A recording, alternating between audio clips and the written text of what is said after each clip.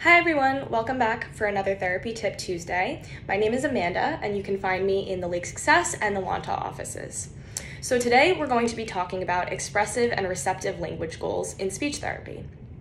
Many children target these sort of goals in speech therapy, and expressive language refers to gestures or vocabulary and verbal output that helps an individual express themselves. And receptive language refers to comprehension and processing of language when you're being spoken to. So often when targeting these goals in speech therapy, I will use simple toys to target an array and various things that fall into both of these categories.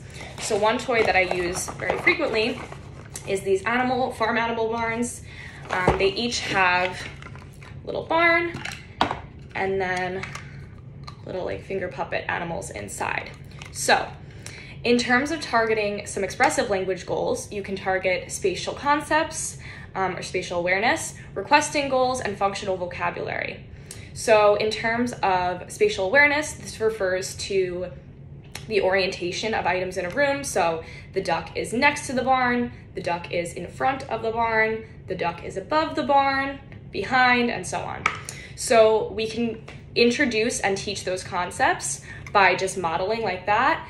And we can also make it somewhat receptive by saying, where's the duck now? Is the duck next to the barn or on top of the barn?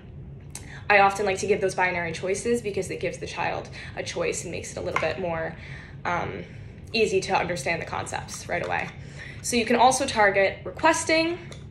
So requesting refers to when I'm playing with toys like this, I might withhold them from the student initially, and then they have to ask for them. So with children that are just developing, early language development, we may teach them words such as give me, more. We might use ASL in pair it with the expressive language, and they have to request and ask for the item. So give me the pink barn, more barn, more duck, animals like that.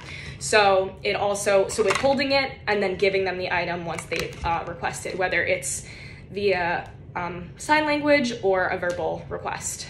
We can also target functional vocabulary with little barns like this. So this refers to lots of different categories of vocabulary, such as colors, animals. I might even do some animal sounds with it. So having the child name the color of each barn. The barn is blue, and then the animal inside. What color is the animal inside? Black and white. Is the cow purple or is the cow black and white? We can also name the animals that are in each of the barns, and that would be an animal category of vocabulary. So we can also use these barns to target receptive language, such as following directions. So I may say to the child, open up the yellow barn.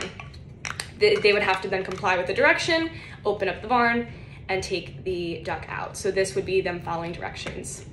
So little simple toys like this can actually be used in various different ways that are actually very useful in speech therapy. And I hope you enjoyed it. So we'll see you next week. Thanks, bye.